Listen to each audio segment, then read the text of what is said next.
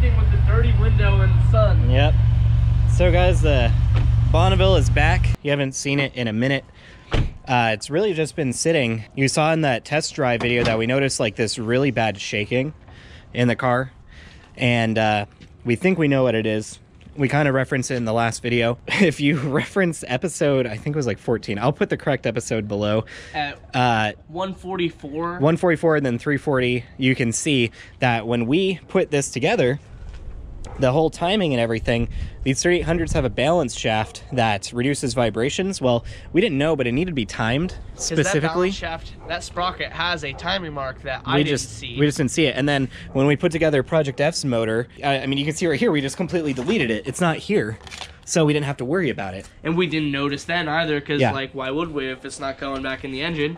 So this whole time, the balance shaft has been out of time. By like 130 degrees, I looked at it. It's about out of degrees 130, or it's out by 130 degrees. So when it's spinning, it's supposed to cancel out. It's supposed to work with the vibrations in the motor to cancel it out. This is working against it, basically, because it's flipped.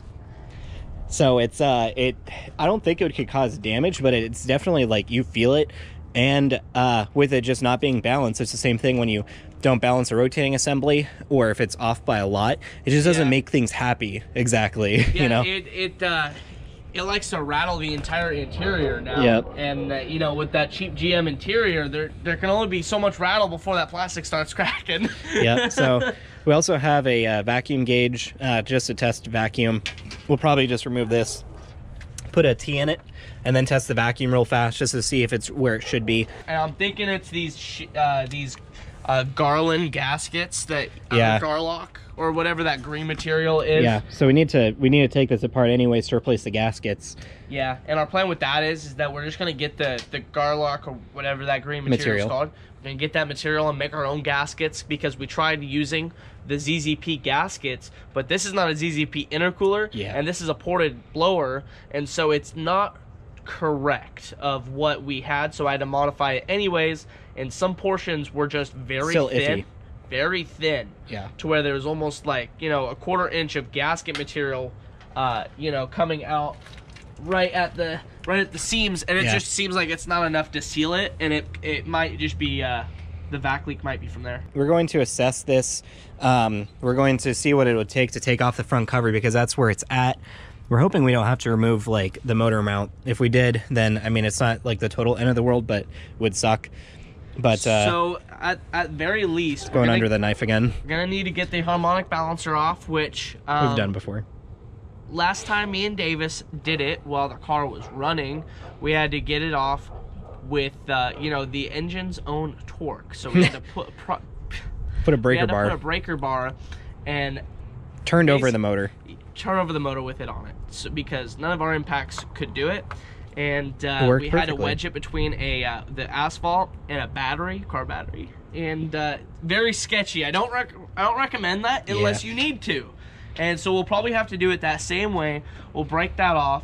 We'll take the harmonic balancer off, all the accessories that need to be. You know, we have that stronger impact now. The stronger impact. Yeah, we'd have to be able to reach it. Which is like 400, right? Pounds? Yeah, that'd take it off. Yeah, so I hope, because then, trust me, it's pretty sketchy doing it that way, because it would throw the wrench. It would throw it. Yeah, the long, like foot long or like 18-20 inch breaker bar, it would throw it. It would throw it, and so it's not great. But hey, if you're out of options, that is a way that will work. And then Commons confirmed the transmission is not the problem. Yeah. It could still have problems, who knows, but it's not what's causing the vibrations. We drove it seemed fine, so.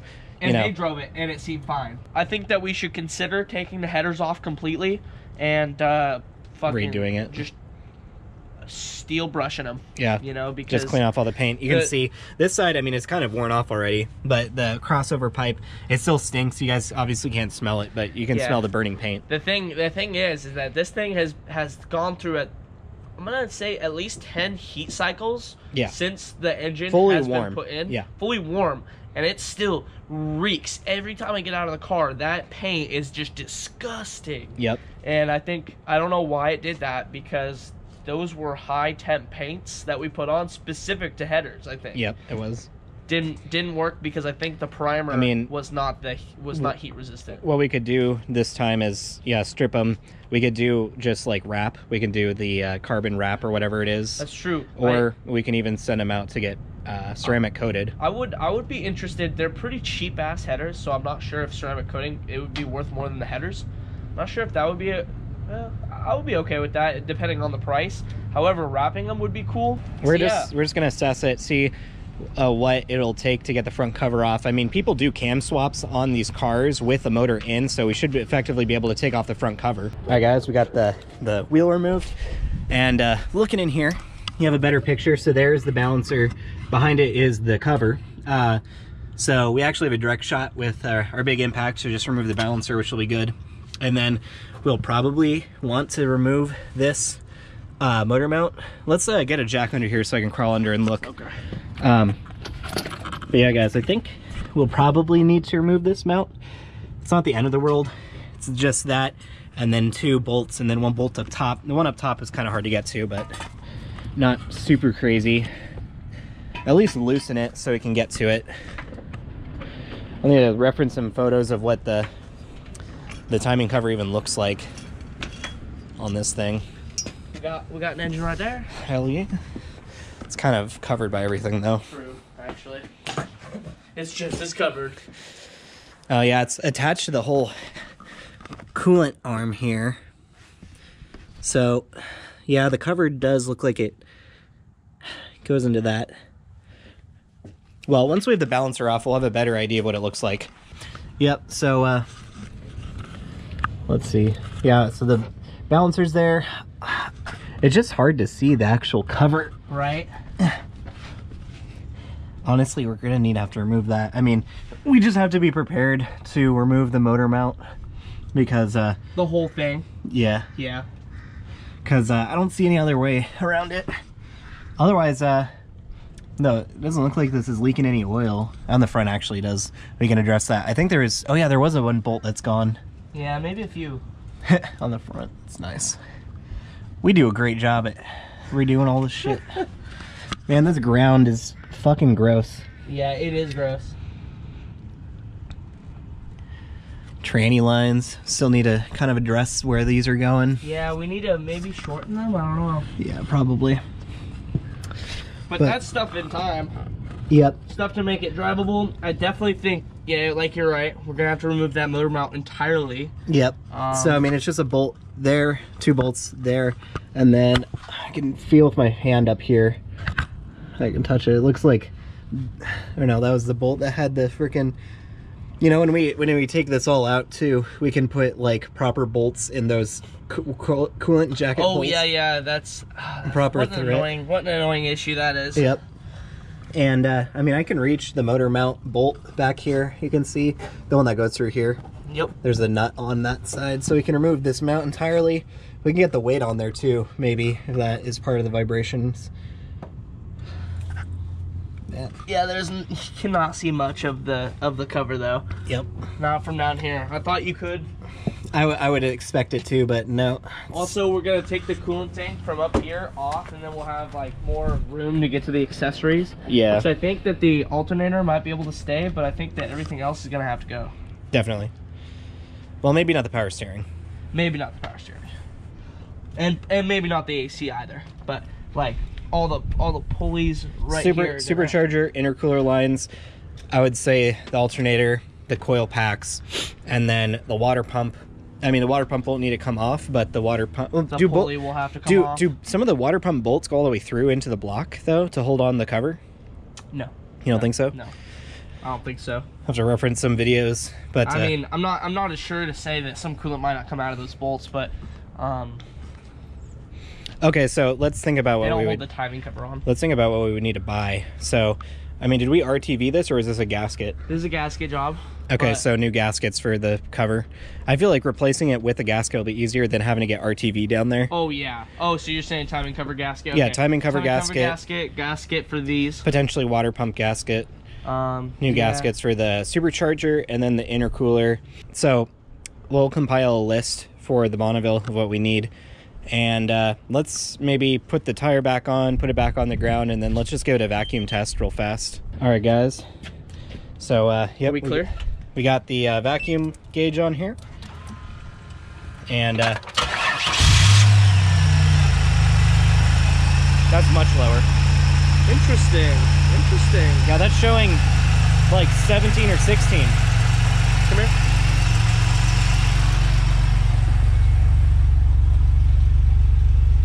That's a good number. Why you do this to me?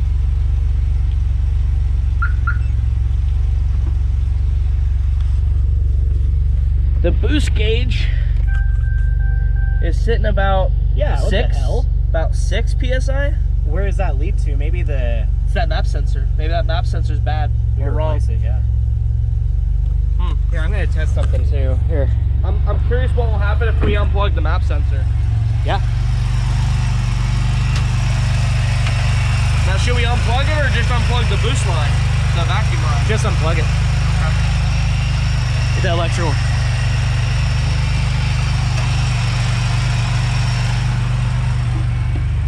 Yeah, now it's reading 0, so I think that map sensor is just dumb. Yeah, it must be.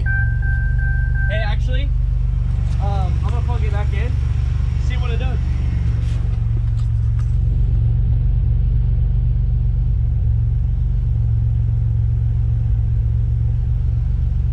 Yeah, it's showing the same. It's like showing 7. Huh?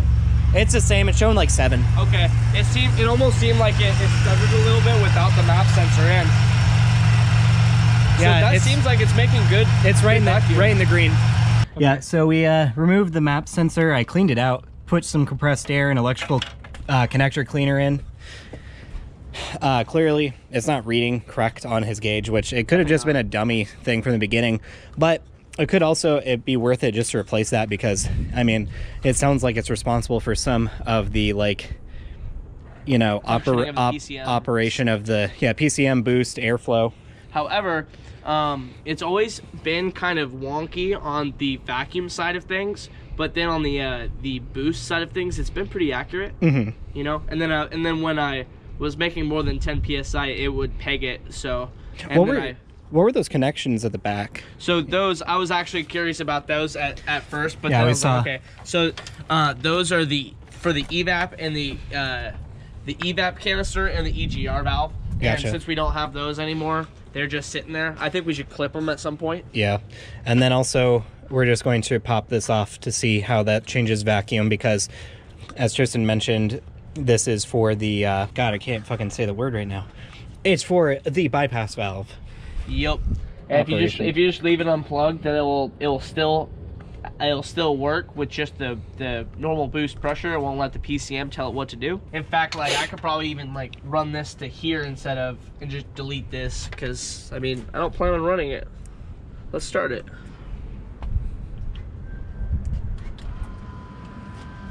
Maybe we should test that too.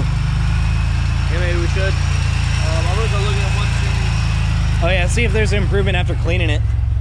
Doesn't seem like it. No. It's reading 7, right where it was. Yep.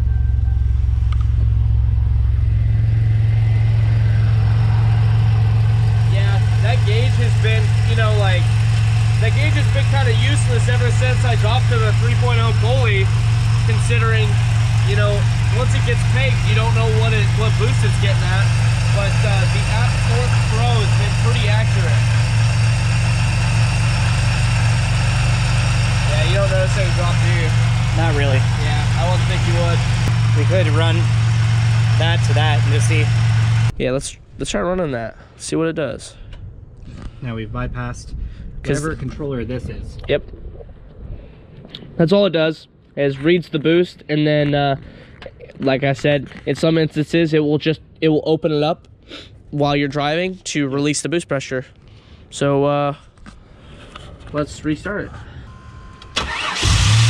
Then it opens up immediately. Yep. See what you're doing. Yep.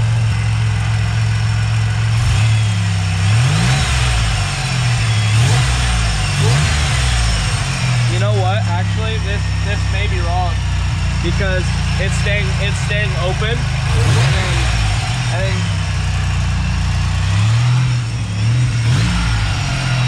so as a throttle applies and boost comes to 0, that should shut. actually, yes, you are right. So it is functioning normally. Yeah. I was thinking it's just kind of weird that it's staying partially open, but then once it has enough pressure to close, it will make it close. Yep. Yeah. Here, hold this real fast. You can really feel the rattle of the engine with that balancing shaft doing that. Yeah.